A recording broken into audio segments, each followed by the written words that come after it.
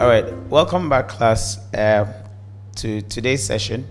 We are now in the next P, which is the place element of the marketing mix. As you can see, since we started, we have actually delved into quite a number of areas in marketing, and we came down to addressing the number of P's. Obviously, the last session we did the promotion bit, or the advertising to represent the P, the promotion P. Now, today we're looking at distribution of financial services, which is obviously the place element in the marketing mix. Again, one would say that it's one of the very important element in the marketing operations, because yes, having actually developed the product, having actually priced it, of course, the point is how do you get it to the consumer? So the place element or the distribution element is quite critical.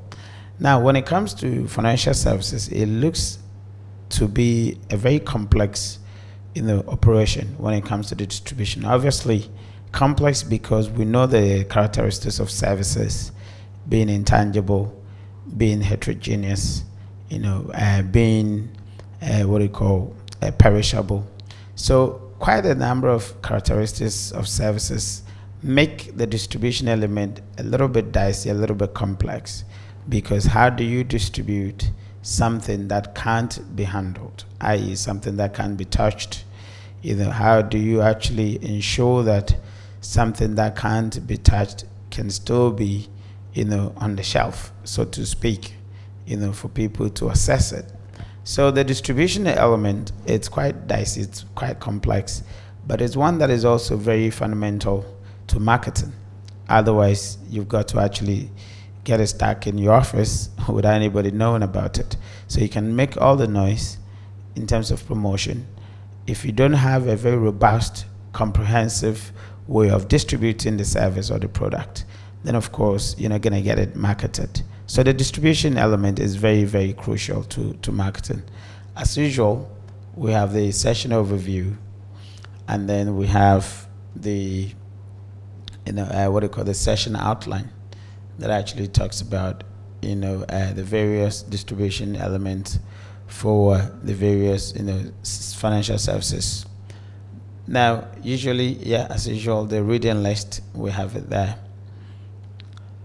Now, if you look at the nature of financial services, and like I intimated earlier on, because of the dynamics of it, because of the characteristics of the financial services, you can't really separate the people that actually function as distributors from the systems. So the people themselves, i.e. the employees, the workers, and everybody else, serve as a distribution element. Now, again, they use the systems to distribute. So sort of the systems and the people element are actually intertwined as a comprehensive mode for distributing financial, what we call product. And then again, once they actually distributing it, as we know, as a character of services, where consumption, supply and consumption actually taking place at the same time. Once the distribution is ongoing, perhaps, the consumer is also consuming the product at the same time. So if you look at the characteristics of financial services market, we have the direct distribution mode and we have the indirect distribution mode. Now, direct because the distribution comes from the originator, that is the company that is actually responsible for the brand or the service brand. Now, they actually distribute, or they go ahead to make available the financial services or the financial product to the consumer.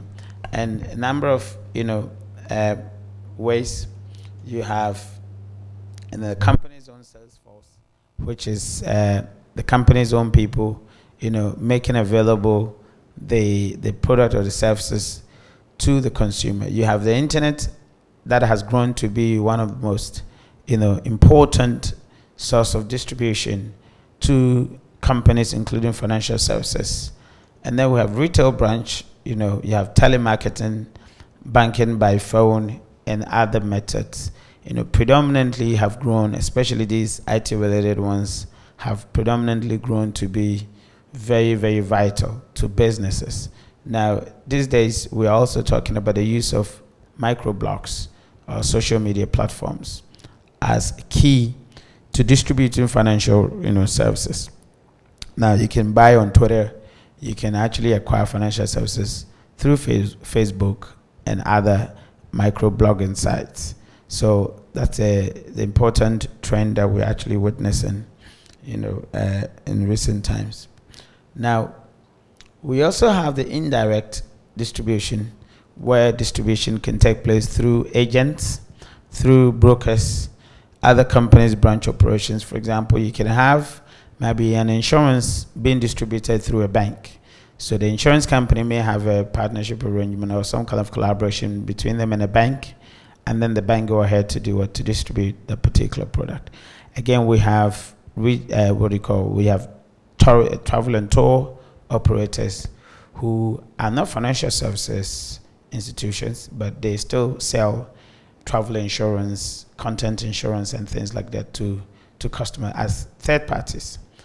And then we have the outsourced telemarketing, where some companies predominantly actually outsource what is not their core competence. So they want to concentrate on what they do best, and then outsource, the core handling bit to, other companies to do that.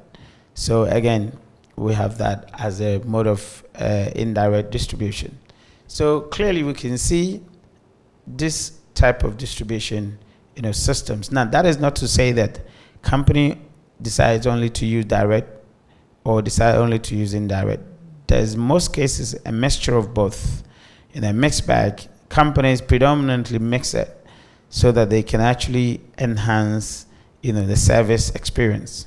Because if your sales force aren't in, or they happen to be on strike, now are you able to use the other elements as a very, very good platform to still let your services to be patronized without being affected negatively? Now, if your internet site is down, what do you do with the others? So in most cases, it is advisable that companies actually mix their channels so that they can effectively deliver services without any hindrance. Now, two general approaches to distribution, like we have talked about, the direct and indirect approaches, whereby the direct carried out by the company-owned employees and things like that. We have direct purchase of insurance policy on the phone, online insurance quotes, and etc. I mean, we've talked about that earlier on. Again, we can see the same diagrams. I mean, the same kind of the direct and indirect distribution diagrammed here. So you have an insurance company that actually distributes through its own agents to consumer, insurance company through internet and phone to consumer, insurance company using broker. So you have insurance company ABC all using a broker to consumer, insurance company to retail bank to consumer. Same approaches we can see here with the banking industry, the banking sector. So you have a bank, an own branch to consumer, bank through own ATM to consumer, bank through competitors' ATM to consumer, bank through the internet to consumer. And like we said, the microblogs are also available now that companies are using to distribute information at the same time the product to clients or to customers. Now again, technology-based channels. So these are channels predominantly are technology-based, ATMs, phones, internets, etc. And then traditional means agent and broker. We can see that commercial banking has extensively expanded its portfolio of distribution in the networks or distribution platforms more than any other. They have predominantly been relying on the technology based lately, whereby the others are also mixing up, but then they are not so much technology driven. So we can say that commercial banking has really made a jump or a big leap in terms of the uptake of technology or the diffusion of technology. Now we're almost talking about VTM as opposed to ATM, where we're now going to see commercial banks or the traditional ATM being changed into video telemarketing instrument, where you don't actually just press it, but you can see the interaction, you can see the product, you can choose, and then you can actually interface with the bank through a video technology systems as opposed to ATM. So this is how kind of technology is actually being used in the banking sector especially. And I think there are quite a lot of engineering of distribution channels going on, and very soon I'm sure we would see predominantly new technologies come into the fore. Obviously we talked about the speed banking with text messages and things like that. Barclays launched Ping It, where you can actually use text messages to transfer funds from one account to the other, and it's been very, very successful. We have what do you call First Capital Plus, and it's speed banking text message platform, very popular amongst its customers, very efficient, very effective. And I think we're going to see quite a number of some of these developments in the market going forward. Now again, the same diagram as we saw with the agency, company, customer, and things like it. Now, one of the challenges in the distribution of financial services has been whether agents, especially for example, are able to discharge their duties to the benefit of the company and to the customer, and to reduce the impact of adverse selection, the impact of moral hazards and things, which are telling on the company's operation. So moral hazard is one of the challenges. Moral hazard simply means that people would sort of conceive or would kind of conceal some information in order to acquire policy, for example, insurance policy, or in order to acquire a loan. It's a big issue, when it comes to the challenges in financial services. So you can see that insurance company, agent, and consumer. And we say the moral hazard occurs when an intermediary, example, an agent, broker, etc., is placed in a position to negotiate the key attributes of financial product, example, price, policy limits, on behalf of the financial services organization. So examples of where the intermediary could do harm. So this one, moral hazard, is about the agent, for example, charging too low a price in order that they can get a policy, or not doing due diligence in order that they can get a policy. So the person goes through the credit checks or some kind of risk assessment with the consumer or the client, and doesn't actually do it well to really find out what is actually the problem or the risks of this client. Go ahead to sign the client up to the program or to the policy, and then it turns out that the person has a high risk, but it has been evaluated as a low risk client or customer. So it is one of the very, very challenging issues in financial services, selling policies to high risk prospects when they're not supposed to, or when they have to pay a higher premium, switching customer to a competing provider. And we have seen that quite a lot, even in the telecommunications as well as banking. Some agents, for insurance companies, decide to switch customers or accounts, here and there, just because of the commissions that they want to get out of it, and selling the customer an uncompetitive product. Again, it had been an issue where agents decide to or try to make sales and then try to present uncompetitive offers to consumers. In the end, consumers, when they come and find out about it, or when they come to find out about it, they become disappointed towards the brand itself. That's the unfortunate one. So these are some of the things that we actually witness in moral hazard. Now, the challenge is, how do we deal with that? And I'm sure we'll actually come to that challenge.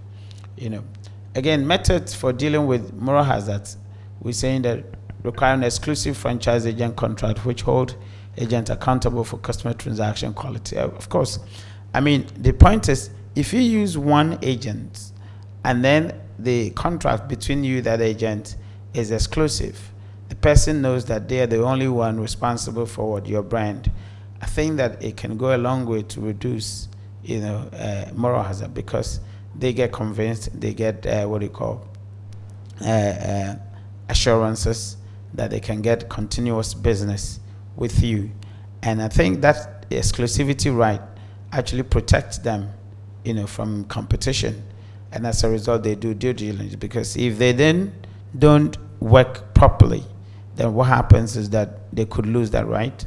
So perhaps agents may be much more responsible when they know that they have an exclusive right, with a particular, insurance or banking, company. And then monitoring, we constantly have to monitor transactions closely.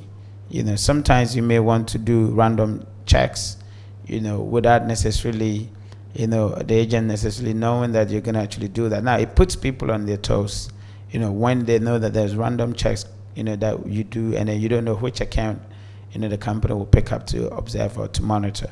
So again, monitoring is very close one. It's very, very, what do you call, good method of checking, moral hazards. We also have the use of technology. Of course, are we able to successfully replace agents or third parties with technologies? We've been successful with ATM, but of course, we haven't actually done away with the interpersonal one or the personal selling one. Still, the ATM is there, but yet we still use what interpersonal, means of selling and means of distributing financial product. So yes, we can think about technology, but we may not entirely remove the human face out of financial services distribution. And then direct selling to customers to bypass agents. Of course, we can also do that, but the industry being very, very competitive, whereby staff are actually poached here and there, whereby consumers are actually becoming, kind of apathetic to industry. Now, agents are becoming predominantly powerful. They're becoming very, very powerful in the system, because consumers themselves don't have time to be dealing with some of these things. Brokerage and the agents actually serve as a very good link between them and the industry. And then, of course, let's look at the complexities of the financial services product. Not many people have the expertise to weave through the complexities of financial services and to actually, push their case themselves. So most of the times, they prefer agents who they may see as what honest, kind of, what you call a link between them and the consumer and the company. Now, if you have to deal with the company's own sales staff, some companies may not necessarily think that you will be an honest broker, so they will prefer a third party who is not necessarily tied to the business and who can actually negotiate fair deals on their behalf. So I think that the agents are actually gaining more grounds. So we may decide to employ some direct sales people to deal with consumers, not directly, but to what extent can we actually do that? But of course, it's another way of doing it. Now, higher base salary for the agent. Again, you may decide to curb the problem of moral hazard by paying the agents something, tangible, something, appreciable, that would make them responsible to make sure that they can only come with only quality, customers. Now, having said that, you can also put certain punitive measures, so that when people actually come out with, account that happen to have moral hazards or, moral hazard oriented account, they could be responsible for their own actions. So I think that could also work better in checking these issues.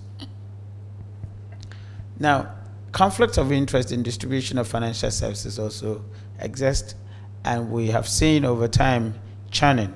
Churning means customer agents or brokerage agents actually tend to transfer or trade accounts, customers from one company to the other, all in the hope or in the anticipation of gaining commission. So you have brokers conducting excessive trades on an account to gain what? Commission. So they will sell this account, or they will take this account to this company. The next time they are moving it from here to another company, just because they can actually earn commission on that. Tie-in is where, you know, a company or a bank forces a customer to take on other services or deny a prospect a loan unless they sign up for an additional, you know, services. So they can say that personal protection plan, that's PPP, for example. You know, when you take a loan, you take PPP as an insurance. So just in case you're not able to meet your loan repayment obligations, the PPP can kick in.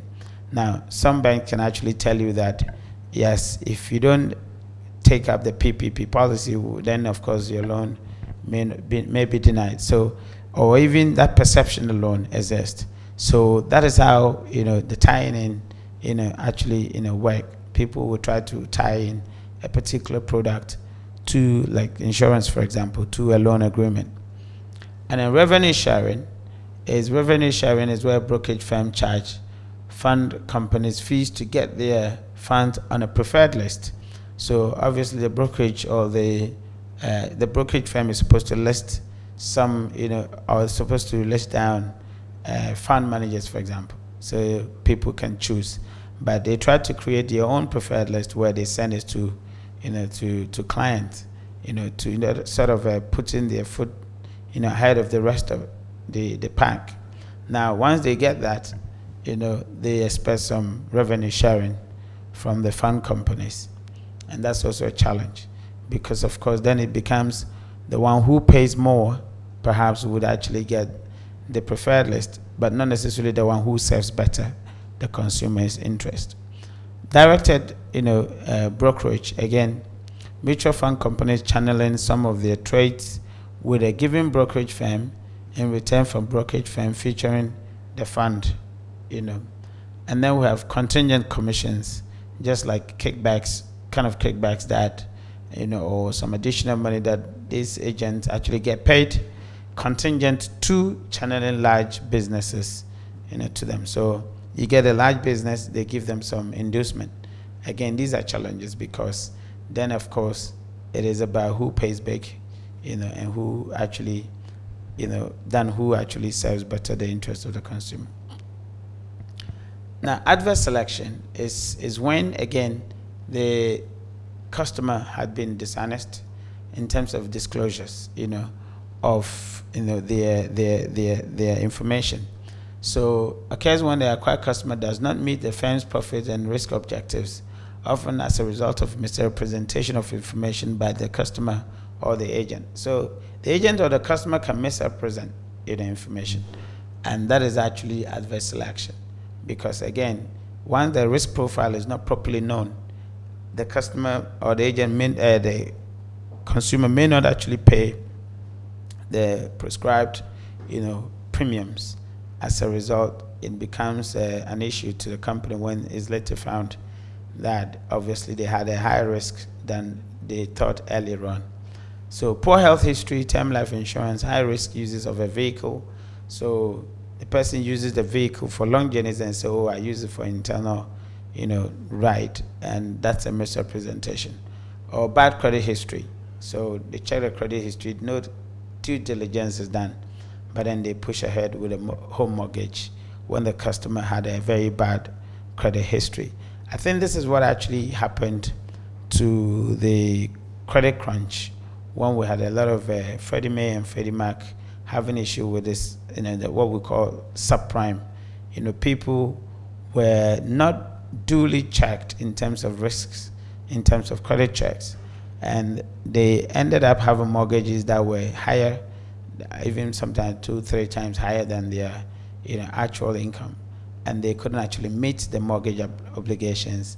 Most of them had to be boarded, you know, they have to be, you know, kind of reversed and then be sold to other markets, and it became a whole huge issue, you know, as you know, with a credit crunch. So that's very, very tough challenge for the financial services, you know, industry.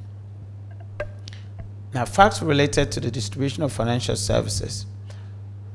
This, we're saying that approximately 70% of Ghanaians are unbanked, and that was actually highlighted in research, done by PwC.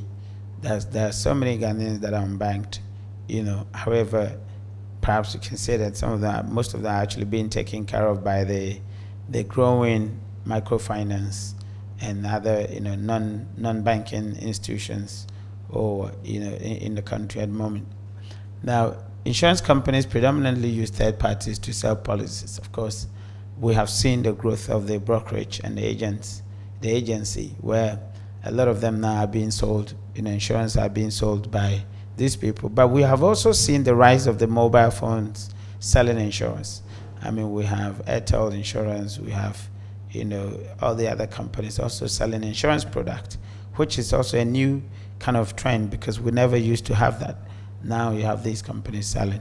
And then in general, large banks charge more for their services, questioning the motivations behind bank consolidation. Well, there had been this idea that the consolidation of financial institutions would bring value to the customer, or would reduce cost of money.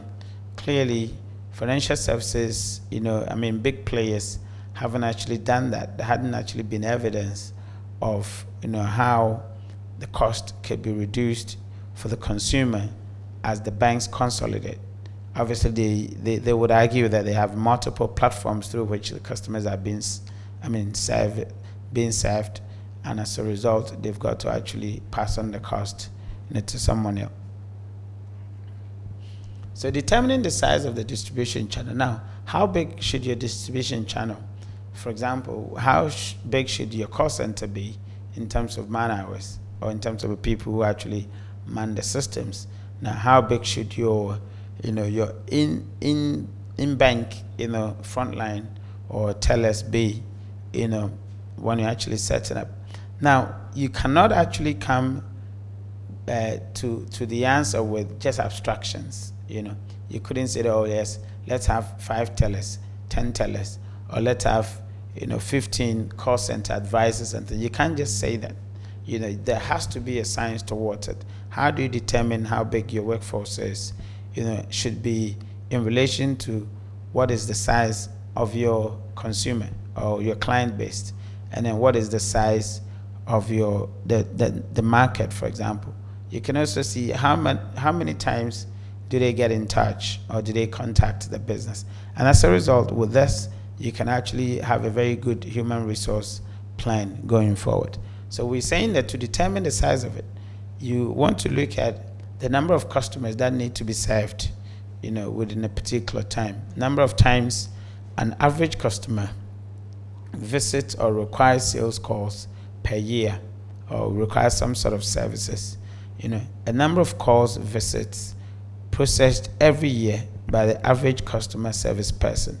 So we're saying that by putting these things through, you can have a formula as a number of staff needed, as N being the number of customers that need to be served, multiplied by T being the number of times an average customer, visit or require sales calls per year, and then you have number of calls, visit, processed every year by the average customer service person being the C.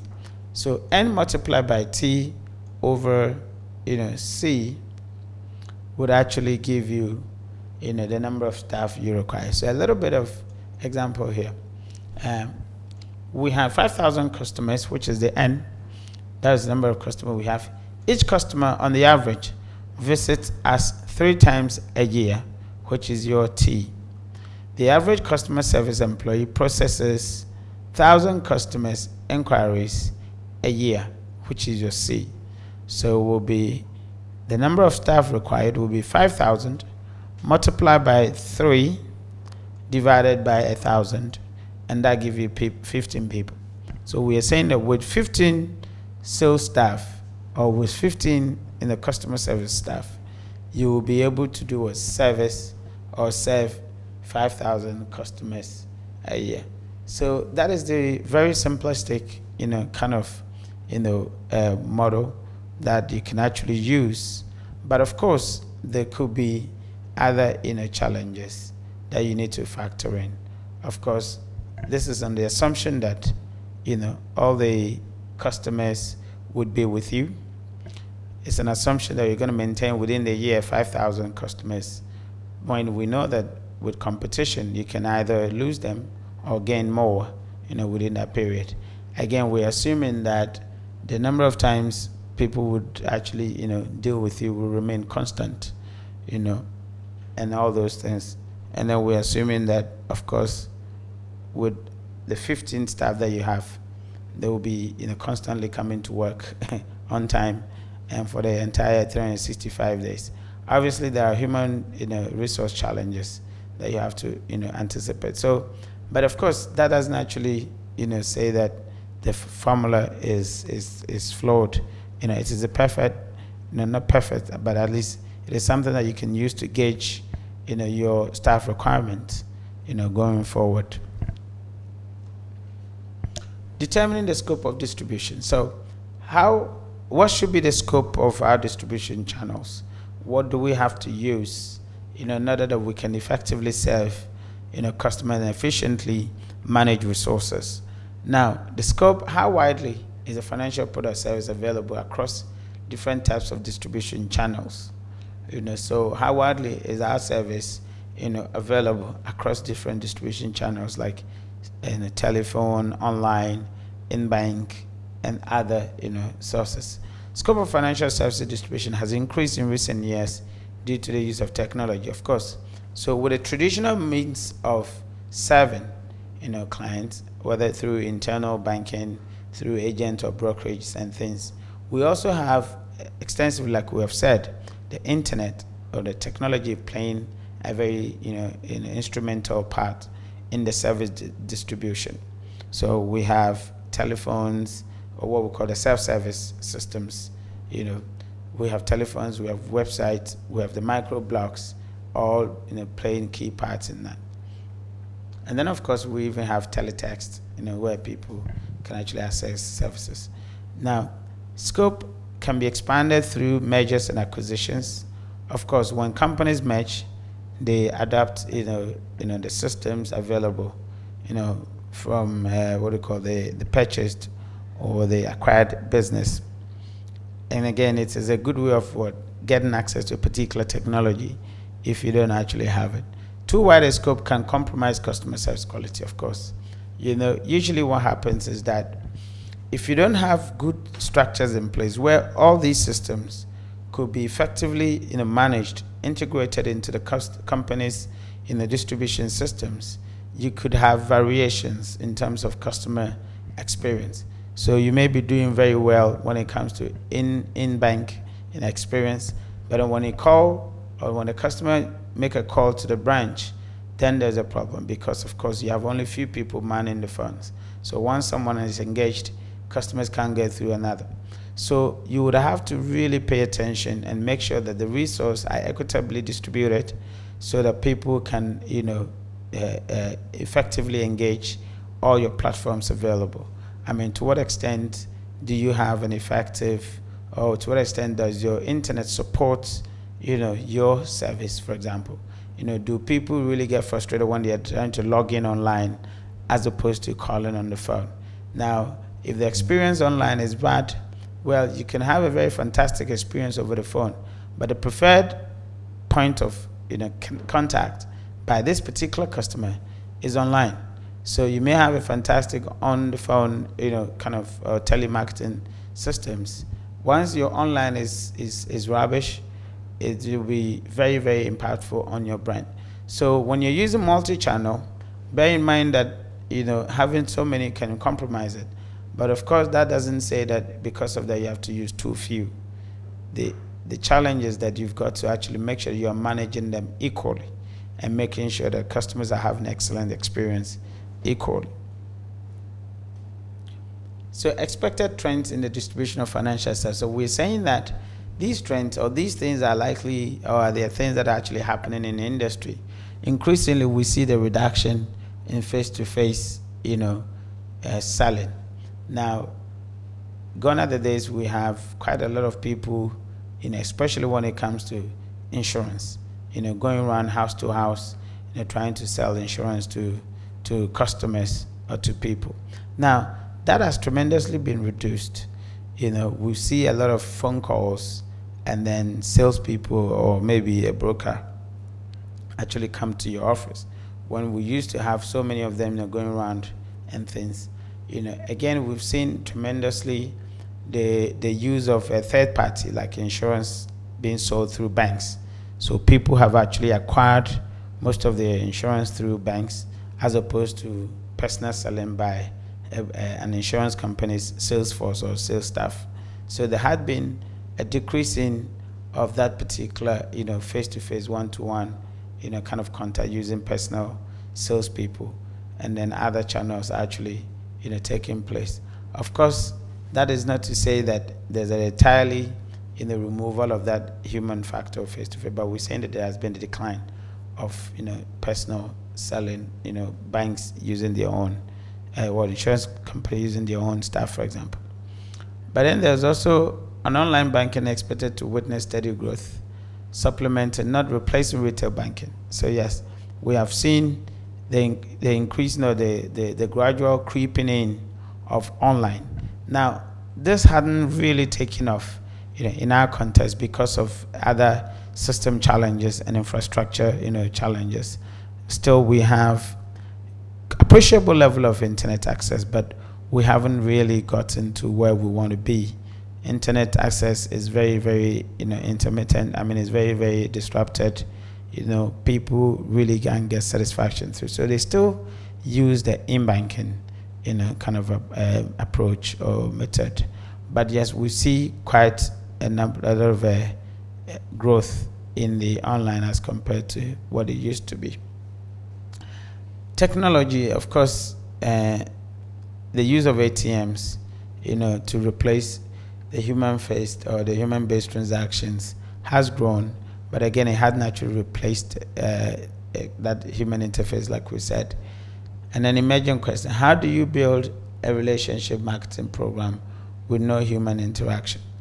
Again, we say that with the increasing use of technology, it means that the kind of relationship that we build, the bond that we build between the consumers and companies, obviously we build it through human interaction, through human contact. So if we're increasingly relying on technology, does it mean that we're going to actually lose that relationship, building, kind of opportunity?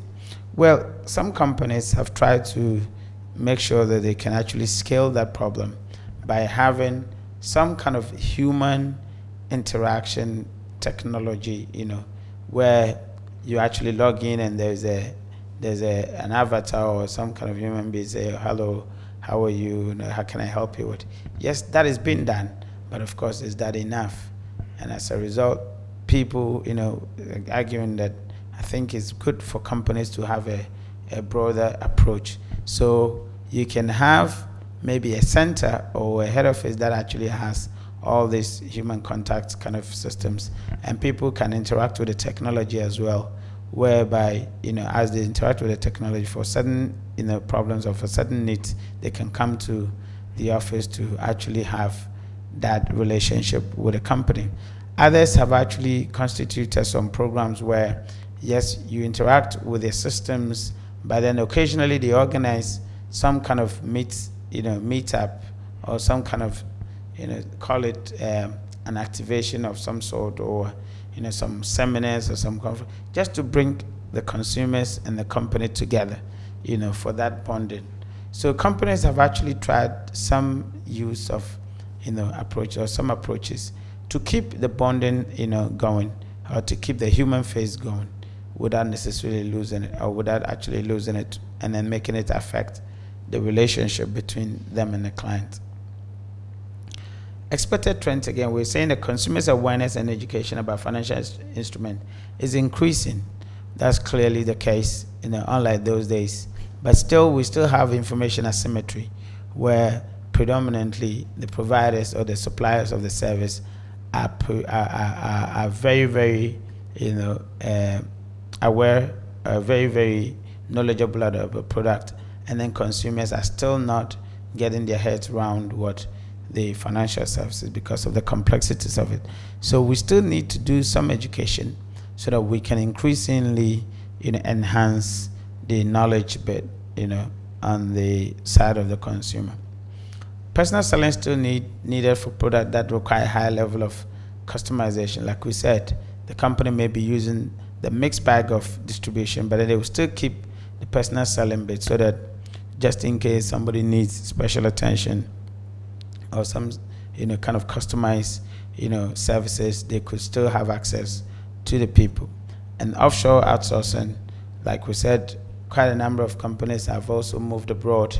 They try to move their, service centers to elsewhere where they can have cheap labor, and therefore it can actually affect the cost of, service or the cost of production for customers' value, and that is also, sort of one of the trends. But here also, let me say that globally, we have also seen, because of the credit crunch, we've seen the reverse, especially in America and in the UK.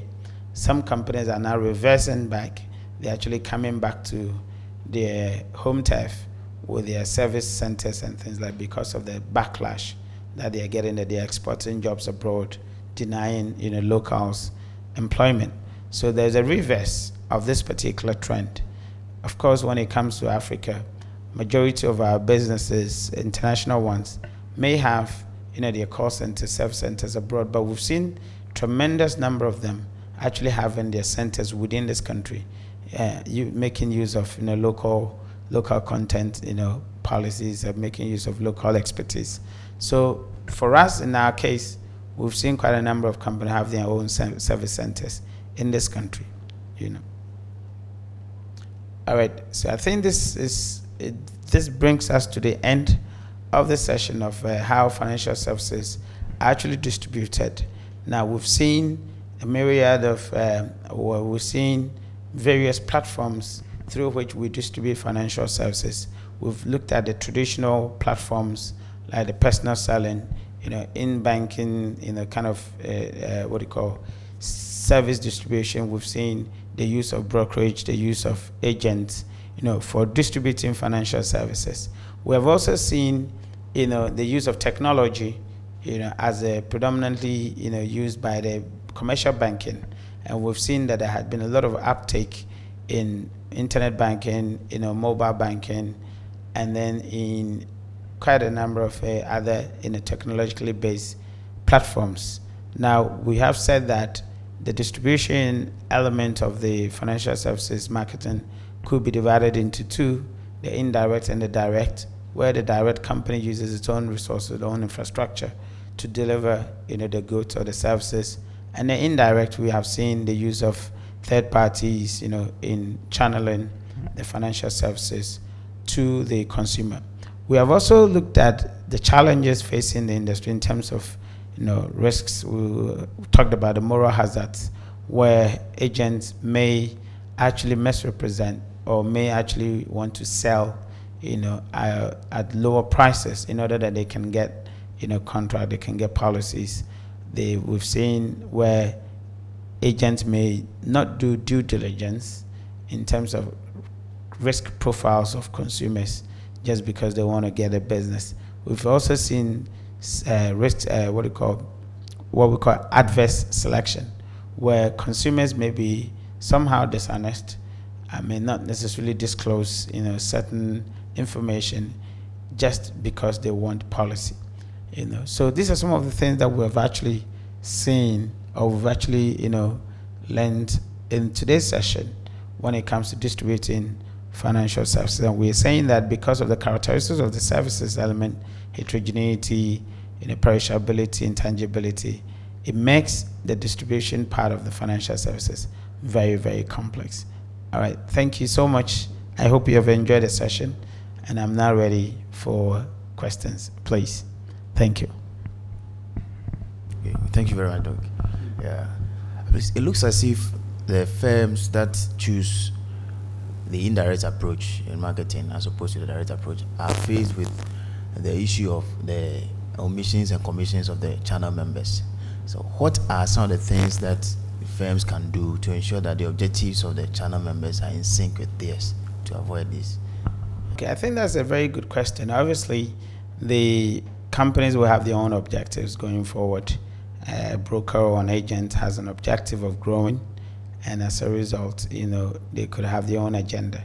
Now, I think in large part to ensure that you can reduce the issues like you talked about, the omissions or commissions of issues, fact, or what we call the moral hazard and adverse selection.